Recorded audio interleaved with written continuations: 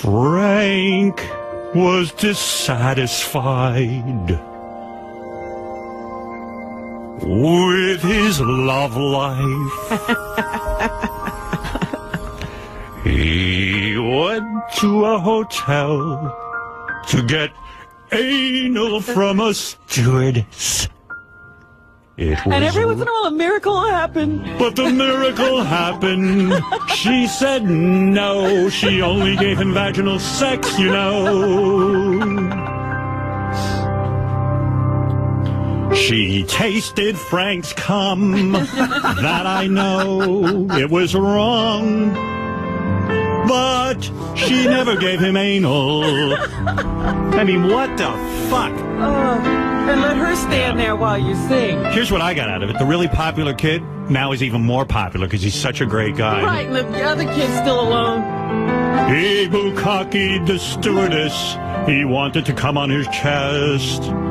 I had to break the news to the kids about Frank. Frank! Imagine what it was like to be sitting next to Regis, and the whole world laughed at me. No wonder I like to have a drink or two. That stewardess was evil. She licked Frank's taint and fingered his asshole, and I knew. And Frank met me at Cipriani afterwards and acted like nothing happened. But he had just had sex in a hotel.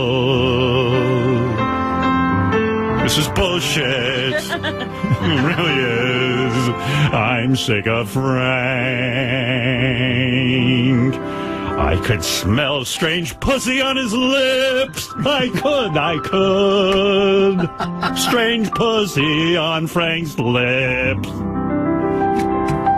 His face shined with her juices while I was home alone. Imagine being alone at home with Frank and the pussy juice on his lips.